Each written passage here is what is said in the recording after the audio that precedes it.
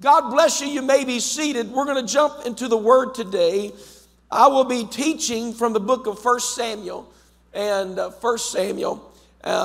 and I have been redundant in my teaching because that's good teaching when you're redundant. It lets you pick up where you left off. And last week I talked about, I started talking about the contrast between Samuel and his generation.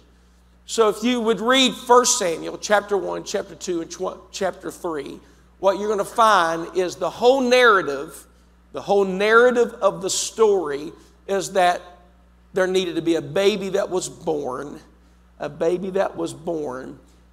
that would not be raised like the other children of that generation. There needed to be a child that would be preserved. And I talked about it went so far in the first teaching. I was telling you that when I was praying years ago, I was in Memphis, Tennessee, and I said, God, who am I going to be preaching to tonight? And the Lord spoke to me. He said, you're going to be preaching to a Samuel. Everybody say Samuel. The Lord said, you're going to be preaching to a Samuel generation. I said, I don't know what you mean.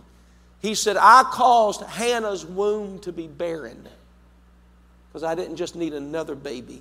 I needed somebody that would make a vow to me to train that baby different than the other children of that day.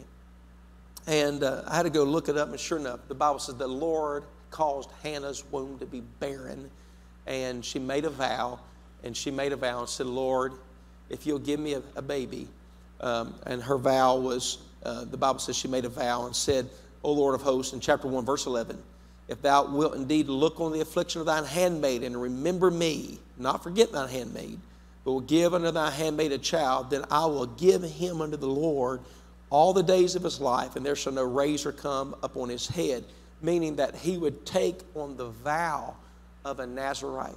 What's the difference between a Nazarene and a Nazarite? A Nazarene was raised in Nazareth.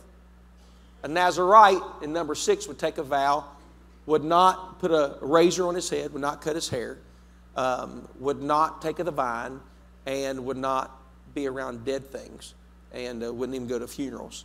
And she was saying, he's going to be different. If you will give him to me, I'll make sure that it's different. From the very moment that she went to the house of God and prayed until what? The preacher thought she was what? Anybody know? Preacher thought she was drunk.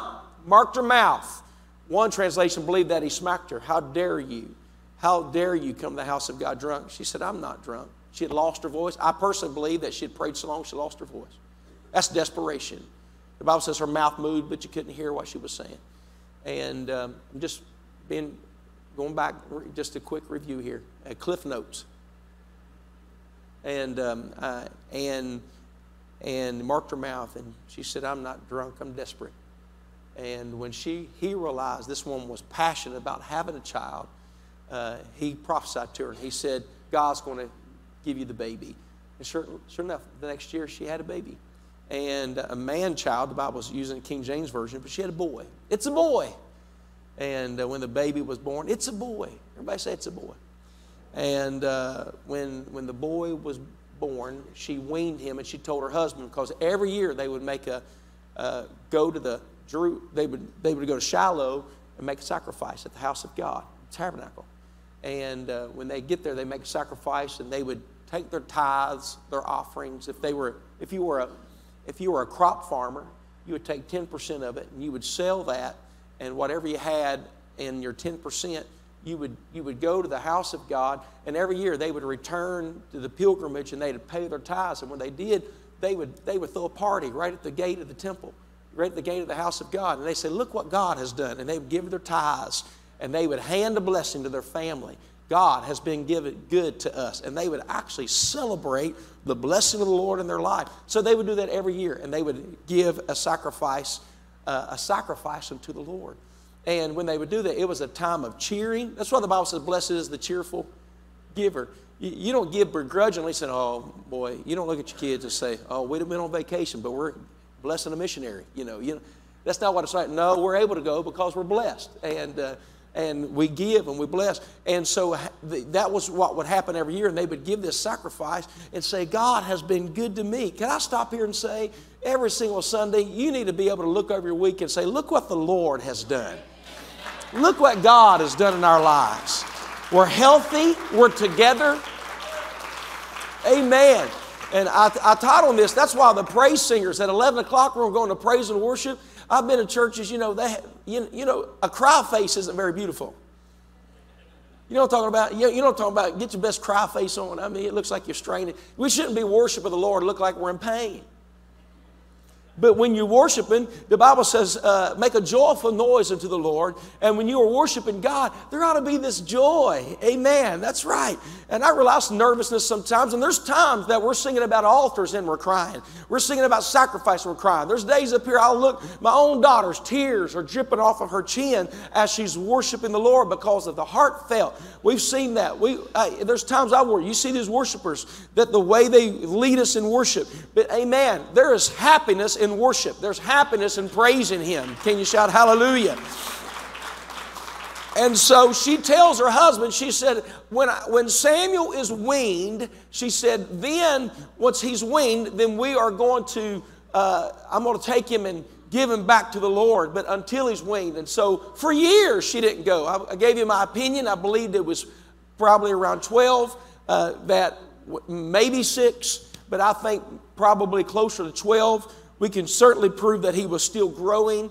I don't think he was 3, as I said last weekend, the week before, but around 12. So she takes him to the house of God, and she drops him off at the house of God. They give the sacrifice.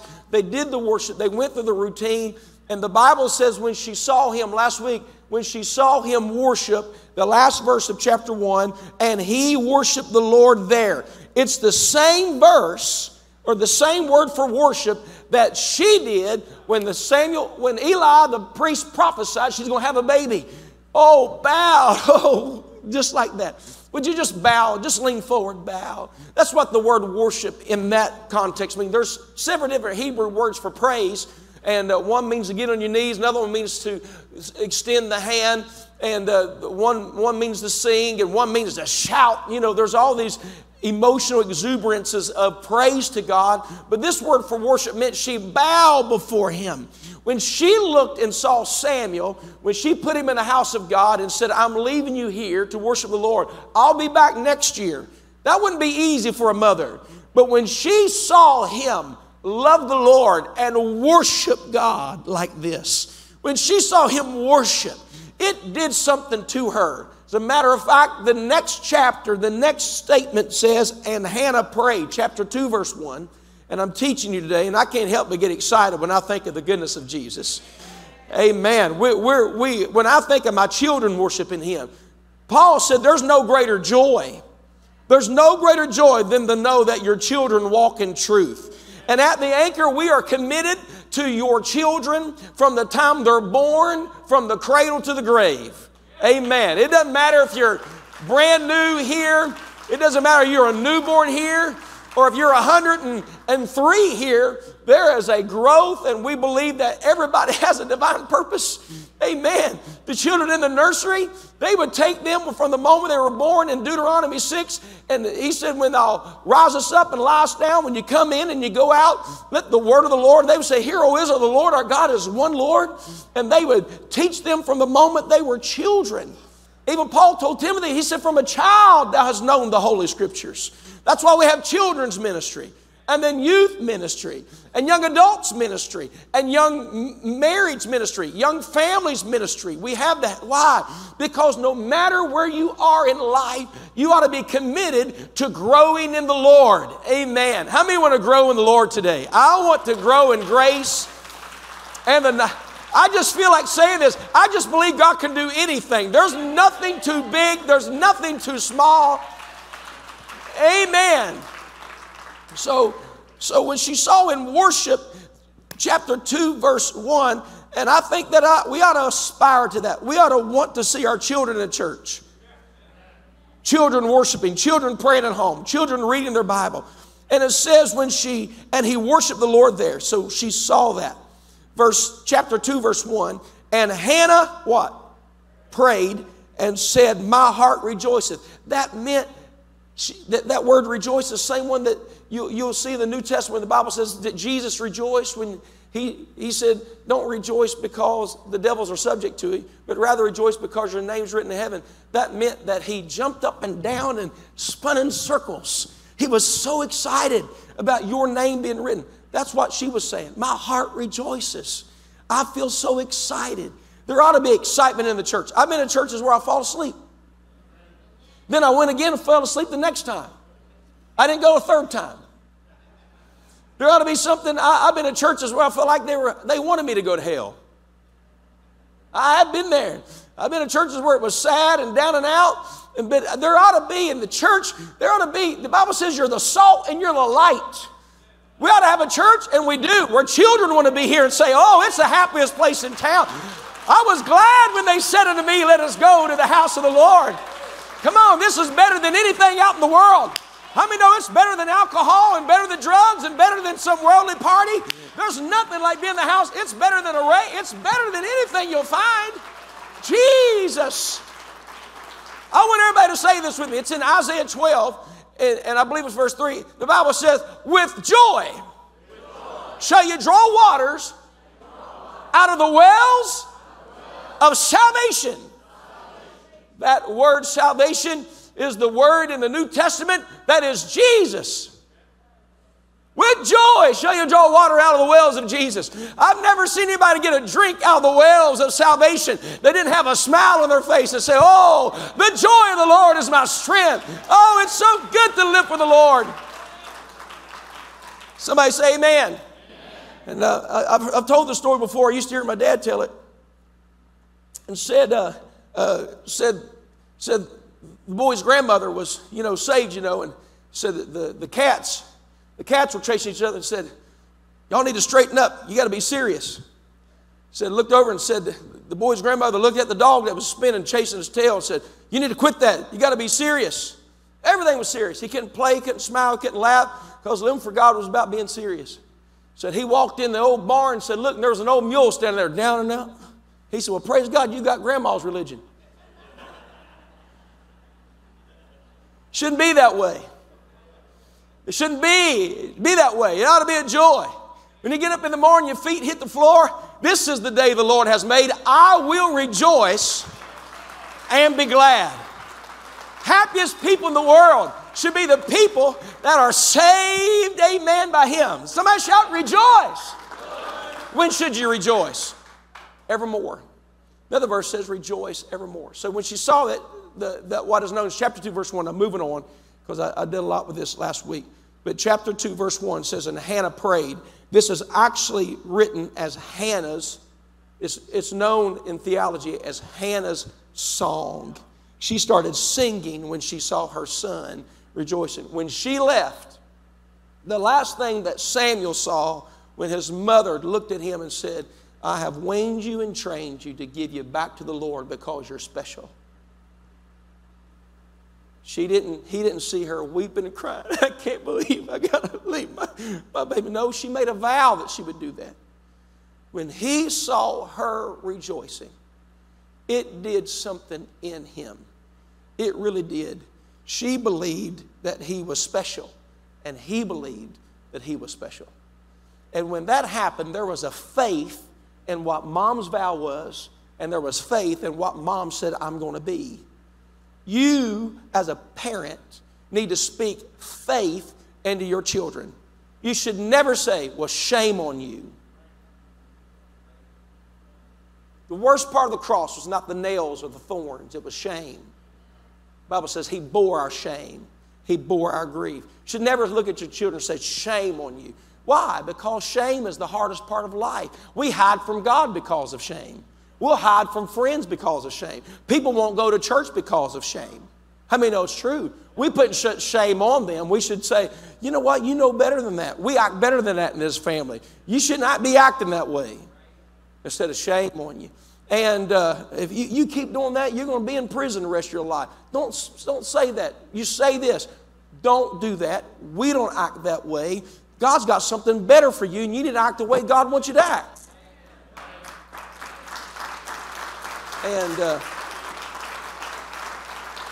my dad used to say to me, boy, was you born in the barn?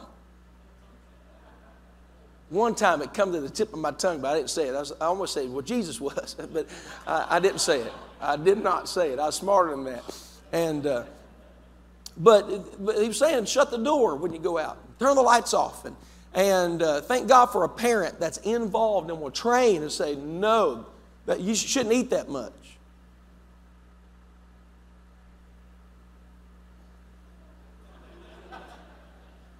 Spouses are looking at each other like, your mama didn't teach you, did she? Yeah.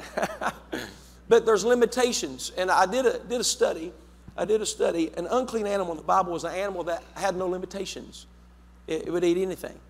And a human being that has no limitations is animal-like. And when you become animal-like, you're no longer in the form of God. It's called ungodly. You were made in the image of God, which means even the Garden of Eden had limitations. He said, don't eat of that tree. Everything else you can have, but don't touch that one. In every person that's blessed life, there's going to be limitations. There's things you don't watch. There's words you don't use. There's clothes you don't wear. There's places you don't go. It's called holiness. There's thoughts you shouldn't have or dwell on. How many of those are true? And when you're training up children, you train them up with limitations. And you say, you've had enough to eat. That's enough candy. And you need to turn the game off. You need to turn the phone off. It's time for bed. You're not staying up all night. It's time to get up. You can't sleep all day. And what you learn is what you're saying to that person with limit. Listen, your children probably won't come to you and say, would you please give me rules? But they'll come to me and say that. When I was youth pastor, this is what young people say, I wish my parents would give me a curfew. I wish they would tell me no. I had kids that tell me that. They'd have never went to mom and dad because they realized they would have lost some of their freedoms and rights. But to me as their pastor, they would say, it would let me know that they at least care. Children want limitations. They're concrete thinkers. They want you to be direct with them. They don't want to be your friend. They want to be your kid. And one of the problems in parenting is we make our children our friends before they're adults. If you'll be the parent while they're youth, young, and teenagers, they'll have a life's friend. But you can't be their friend when they're 15. You don't vent to your kids. You vent to your friends. And when she was weaning him, there was limitations in the relationship. And everybody say limitations. And so I'm just giving you teaching, and because my life is dealing with people, and I've been in jails and juvenile jails, and I deal with people. I have for many years. I've been preaching since I was 11. Next week I turn 44. And my life has been dealing with people. But you got to realize parenting it has to be a place of wisdom and limitations. And she here, let me get back on board, back on this. He sees her rejoicing. He sees her rejoicing. Your children need to see a rejoicing in you and not venting all your problems to them. That's right. There are conversations my wife and I will have that our children will never hear. And I can vent to her. She's my best friend. She can vent to me because I'm her best friend. But there's things, and there's times in life I teach them these are the problems of life and this is how you get through life. But they need to see rejoicing and happy. If they see me sad all the time, you think they're going to want to live my life? If they think I'm miserable, are they going to want to live my life? No, they're going to be looking for a better one. How many know it's true? If I had a friend that was sad for the last 20 years, I'd probably have a new friend at some point. Some point it's got to get better. Can you say amen? And so he sees, everybody say, the last thing he saw was his mother rejoicing and singing. So the song ends in 1 Samuel chapter 2 and verse 10. And verse 11 it says, and Elkanah, which was Hannah's husband, Samuel's father, Elkanah went to Ramah to his house. That was their home. That's where Samuel was born, was in Ramah. And the child did minister unto the Lord before Eli the priest. Watch what it says. It says, watch what happens. So when they went home, Samuel did what he was taught to do. He ministered. Everybody say, unto the Lord. Everybody say, he ministered unto the Lord. True weaning a child in the church is not teaching them to go to church. It's to minister to the Lord in the church. I probably didn't ever have to ask whether we were going to church on Sunday. It was just a given that we're going to do that. I asked Sawyer one time. I said, Sawyer, I said, I was doing a study. I was getting ready to preach a meeting about why. I was getting ready to preach a conference, a children's service. And I was going to talk about why kids walk away from the Lord. And I said, Sawyer, I said, what do you think I should do as the pastor to keep children in the church the rest of their life? And because a lot of people leave and then they come back broken and scarred and mistakes. They call it backsliding and regrets. I've never had a backslider come back and say, I'm so glad I backslid. Not one. They come back and said, I wish I'd have stuck it out and stayed and prayed more and fasted and forgiven and things like that. But I said, sir, what do you think would take? He said, I would say, he was 10. He said, I would say if you'd involved me, you'd probably keep me in church. And I think it's true. And I think Hannah was making a vow. I'm not going to wait till he's an adult to get him involved. I make a vow that I'm going to get him involved when he's young. I'm going to train him as a time as he's a child. But when he's a youth, I'm going to have him minister unto the Lord. You've got to teach your children. We're not going to church because if we don't, pastor's going to call us. Or that's just a check box on the list because we're just trying not to go to hell. And that's sometimes the mindset of people. I go to church because I don't want to be lost. That can't be the motive. It might be an original motive that says, I don't want to be lost. I feel convicted. I want to turn away from my sin. Yes, that's in the progression of faith, but it can't stay there. We're not going to church just to not go to hell. We're going to church to go to heaven. We're going to church to be a blessing. We want to worship the Lord. There is a different motive than just being lost. Amen.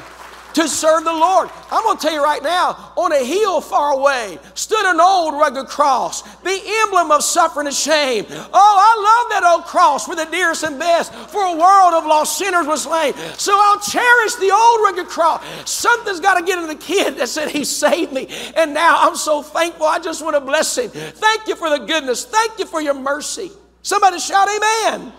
And so they desire to serve. And that's why you'll see young people on cameras, and you'll see children in our 11 o'clock service that'll be singing with our adults up here, because we believe involving our children in the church. This is not an old person's church. This is not an adult church. This is a church for every soul, because souls do not come in sizes. A soul is a soul is a soul.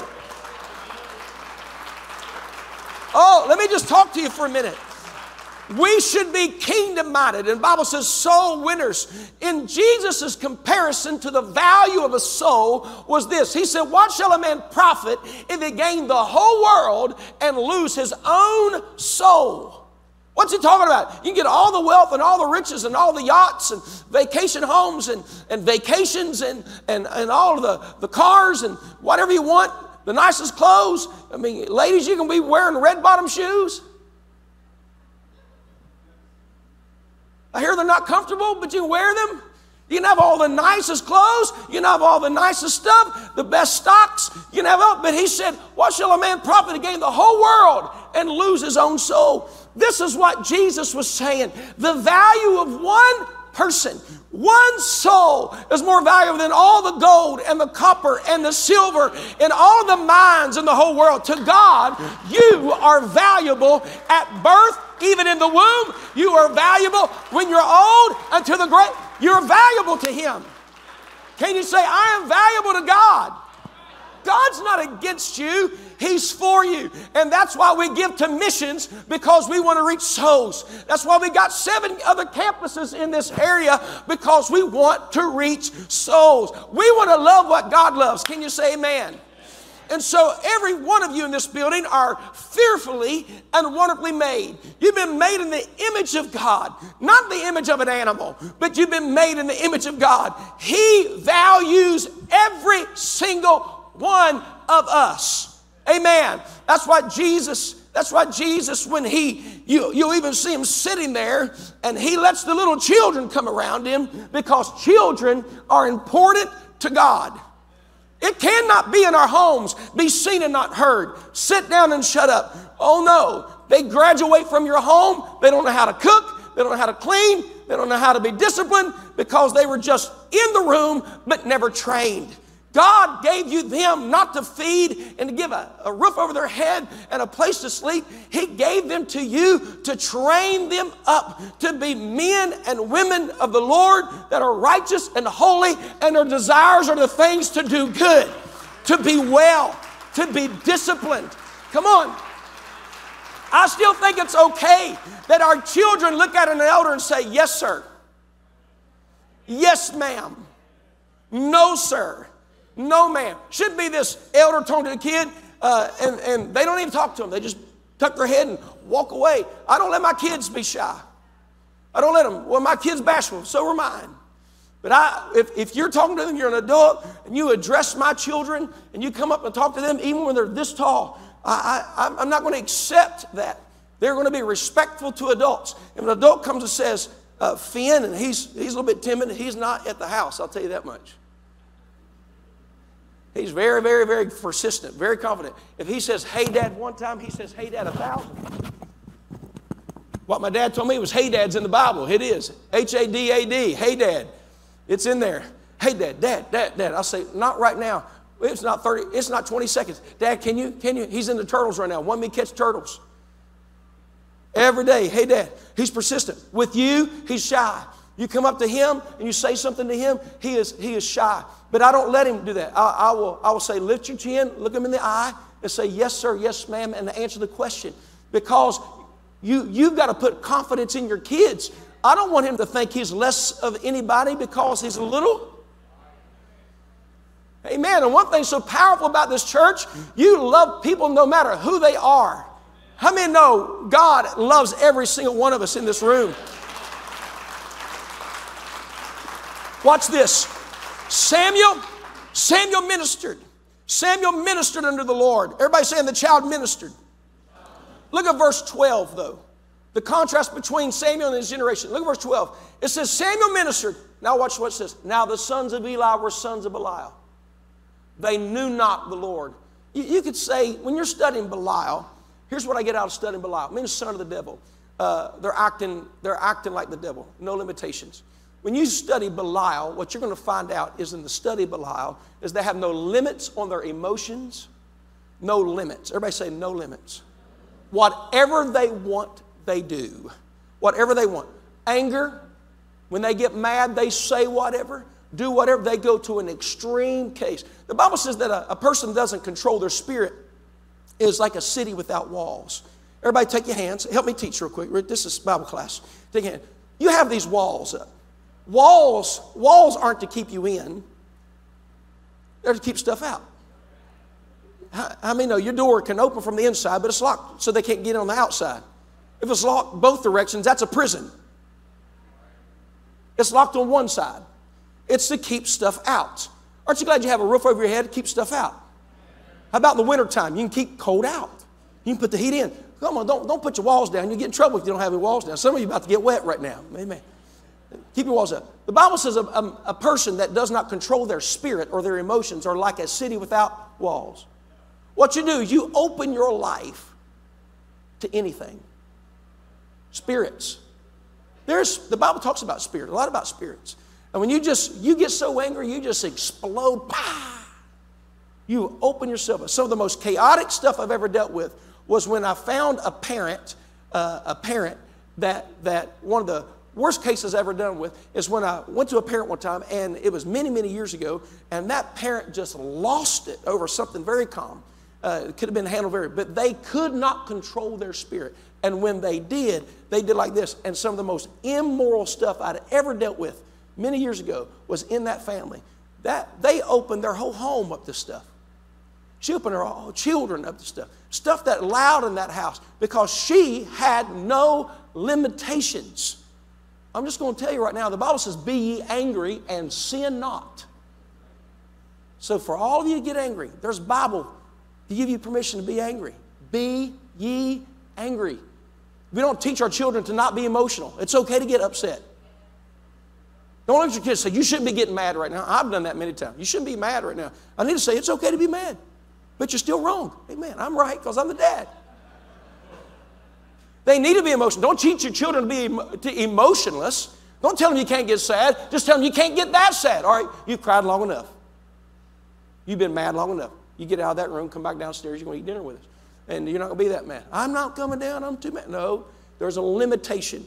I'm going to go ahead and help some of you. You can't let them get that sad. I heard an elder say to a friend of mine one time, I was standing there, he said, don't ever let yourself grieve that low again. She lost her spouse. He said, you allowed it to get too deep. He said, don't ever get that low again. I'd never heard it on that. And what he was saying was this. You have limitations to your grieving as well. There's this verse that says, the joy of the Lord is my strength. Everybody, life can be up and down. I mean, it can get high. Well, when you get so excited, you go crazy. You don't need to get that excited. Like a Buckeye fan.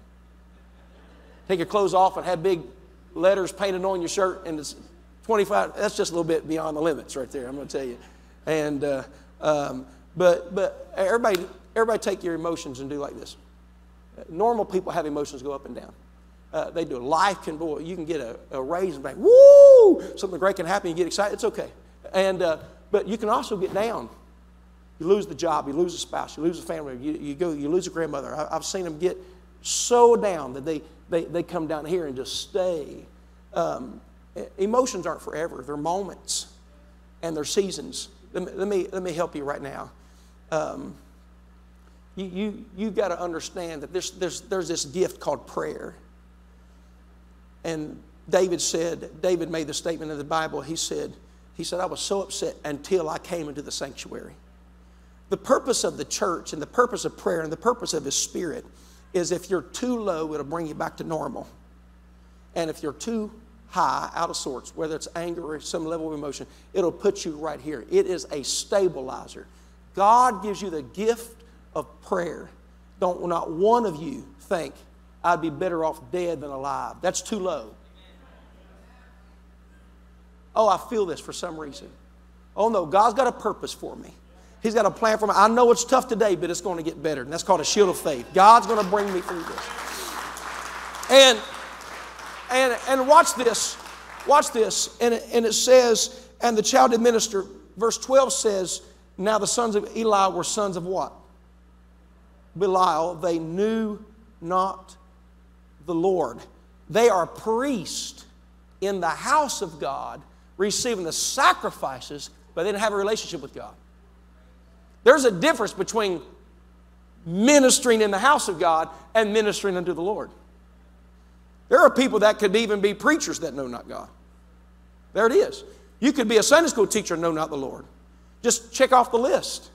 And at the end of the day, what they were doing was not what they could give to the kingdom of God, what they could get from the kingdom of God. Church wasn't about the Lord, it was about them. You know, John F. Kennedy made that great statement, don't ask what the nation can do for you. Ask what you can do for your nation. It's the way serving the Lord. Sometimes we just go to God with a handout. God, can you heal me? Can you fix me? Can you do that? Oh no, there's a part of that. There's many times I say, God, I pleaded with the Lord. I needed Him. But that's not all the time. It's God, what can I do? I want to be a blessing. You've been so good to me. Can you say amen? And so this contrast is Samuel ministered to the Lord, but Eli's sons that were priests, they knew not the Lord. As a matter of fact, they would take away from the altar instead of put on the altar. And I'm not going to divulge in that today. But it says, verse 17, are y'all there? Everybody say the contrast. What's the contrast? Wherefore the sin of the young men was very great before the Lord. For men abhorred the offering of the Lord. They knew what they were doing. They knew the sin of those priests, Eli's sons in the house of the Lord. People didn't even want to go give a sacrifice. They didn't even want to go at this point because of the sins of these men. And somebody say amen. Verse 18, their sin was wicked, but look at verse 18. Everybody say, but Samuel ministered before the Lord, being a child girded with a linen ephod.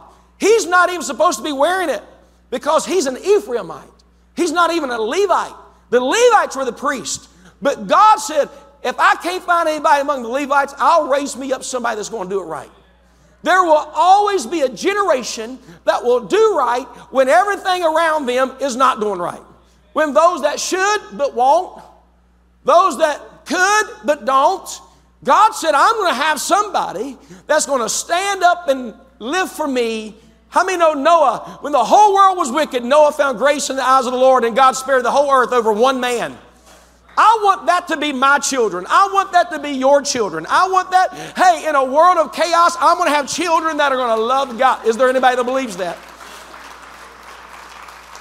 Everybody say there's a lot of wickedness in the world. But Samuel, he ministered. Read on, and it says in verse 21 at the end, it says, and the child Samuel did what? Everybody say, he grew. He's growing with chaos around him. He grew before the Lord. Look at verse 25. At the end, it says, notwithstanding, let's start there. Notwithstanding, they hearkened not unto the voice of their father. The prophet said, I heard about the sins. God has seen the sins of your sons. Go fix it. Go fix the sins of your son. He went down and he told him, he said, I've heard what you've been doing. You've been committing sin and whoredom at the door of the tabernacle. And he said, I want it to stop. You quit it. But he didn't stop it. He let it go on. And it says, notwithstanding, they hearkened not unto the voice of their father, because the Lord would, what? Slay them. God was going to remove them because they would not change. Look at the next verse. Look what it says. And the child Samuel, they wouldn't heed to correction, but Samuel kept on growing. My, this is powerful. And was in favor both with the Lord and also with men. God gave him favor with God and the people around him. There was something about him that was becoming. There was something about him that was attractive. I'm not talking about his looks. Here he is. He has uncut hair. He doesn't eat of the vine, and he doesn't go to funerals. He doesn't touch dead things. What I'm saying to you is our children should be different from the world. They should be different. I'm just going to tell you, just because it says everybody on the video game doesn't mean everybody needs to be playing the video game. Just because the ratings it seems to be family-oriented doesn't mean it's going to be family-oriented. Parents got to guard what comes in that house. You've got to, I don't care if their bedroom says no trespassing, my private room, and it has a skull picture on the room. It doesn't matter. Don't come in. That's not their room. You pay the light bill, you clean the room, and make sure there's nothing unholy there. I just want to tell you, if you want your children to thrive, you can't let them digest what everybody else is digesting. They don't need a computer in a bedroom. They don't need a device laying beside their bed at night. And you say, well, my kid's more mature. Probably one of the most ignorant statements I've ever heard any parent made. And I've had dozens and dozens and dozens in 18 years being that have told me, well, my child's mature for their age. No, they're not. They might be taller than the other kid, have more responsibility than somebody their age, but it doesn't mean they're more mature. They're still a child. They can't think beyond 15 minutes, according to study. They can't think beyond what they're going to do in 15 minutes, and they can't remember the repercussions of what happened 15 minutes ago. They have to have an adult. Their brain doesn't even mature until they're 25. Doesn't that explain a lot? I'm talking about training up your children, understanding they're a child. They need responsibility. I'm going to go ahead and tell you this. They will live up to the expectations that you put on them. If you treat them as if they're young, treat them as if they've never been anything better than that, they won't. But challenge your children to be responsible, to be disciplined, and to be children of God. Let's stand to our feet and clap our hands and thank God for His Word.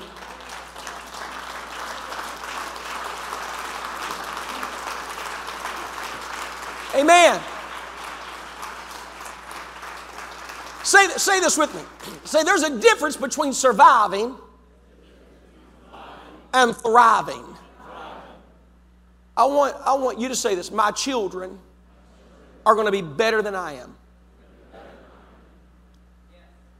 You need to want your children to be more successful than you. That's the goal. They're going to be better than me. They're not better than me. There's a study at Purdue University. I'm going to give you a thought and let you go drink coffee and get your kids and bring them back. We're going to worship together. And you can have a break. At Purdue University, they developed a seed. They developed a process called, they hybridize seed. And they can take corn, hybridize the corn, and let it grow in Canada, where the growing season is very short amount of time. And that seed will produce corn crops in Canada. They have the ability to take that seed and plant it where it will thrive. In Arizona, where it's a dry climate, they have the ability to take corn and hybridize it where it will flourish in a dry climate. It's specialized for a certain climate.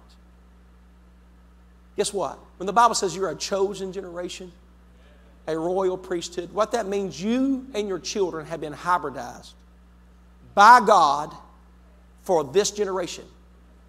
And Samuel was hybridized when there was hypocrisy all around him. No matter what those evil sons did, Samuel grew on. They shall be like a tree planted by the rivers of water. Can you say amen? They shall produce its fruit in the season, Psalms 1. And whatsoever they do shall prosper. I want you to say, we're going to thrive and not just survive. Somebody say, they grew on. Look at your neighbor and say, we're going to grow on. Don't leave. Don't check out. This is just the first part of our service.